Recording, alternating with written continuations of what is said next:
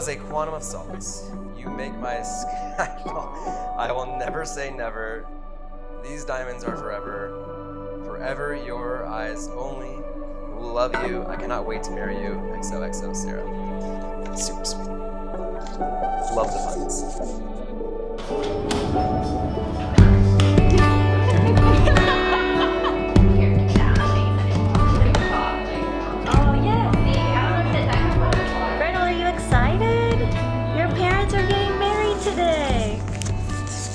Dang it, Esco, making it hard to open. Got it. Oh, stop. He's trying to make me cry. Esco. Honey, we are almost there. Can't wait to marry you.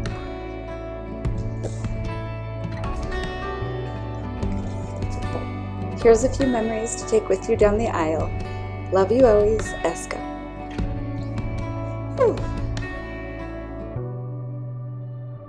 August 11th, 2012, which we didn't even realize was our first date. August 11th, 2012. From our very first date to our first big adventure.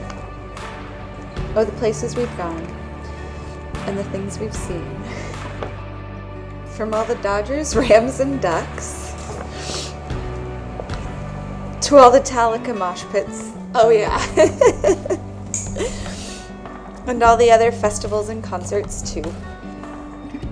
To the tallest mountain tops and lodges. Can't even see anymore. I've always loved you. From the bottom of my heart. And as our family grows, oh bug bug. Along with all the family and friends to come. I'm looking forward to more monkey business, crazy adventures, and most of all, growing old and eating ice cream with you. Can't wait to write the next chapter. Oh.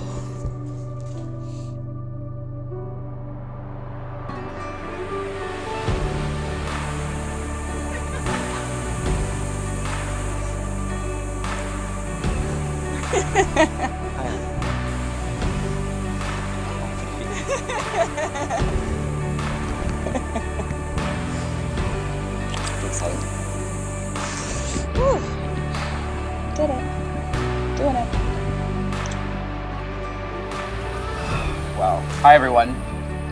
Thank you for braving the surface of the sun today to celebrate the union of Sarah and Mike. So, standing here in front of you both right now, I could not be more proud or happier to perform this ceremony for you both. The famous playwright Tony Kushner wrote a piece about love and marriage that I wanted to share with you. Love is immediate and also aspirational, content and complete in itself, and also ambitious. And love, like belief in God, is the location of a deep, unresolvable unknown. There's a part of your love that exists only when you're with one another, and nothing as limited as language can capture that. You'll spend your lives seeking for love's entirety and finding it in glorious fits and starts. Love is constant, but also elusive, giving to hiding as much as proclaiming. Love likes to be looked for. Now, Sarah and Mike have prepared their own vows. Once they have finished, we're gonna exchange rings, we're gonna pronounce you married, we're gonna get some drinks. We're gonna get in the pool. And we're getting the pool.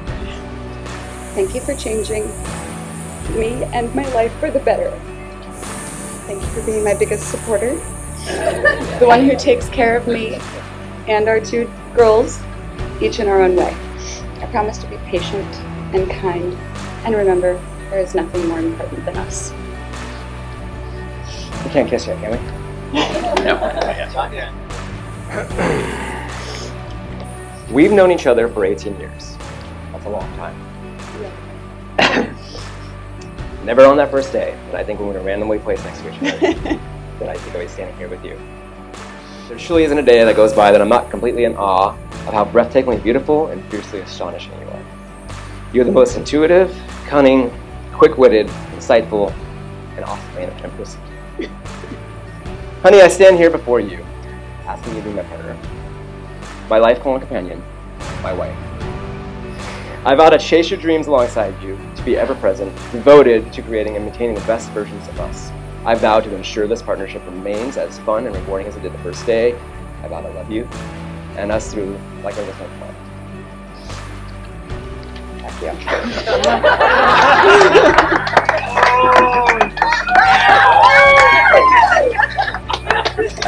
Would you guys like to get married or okay? Okay. I've always wanted to say this. By the power vested in me by the Universal Life Church of the Internet, I now pronounce you man and wife.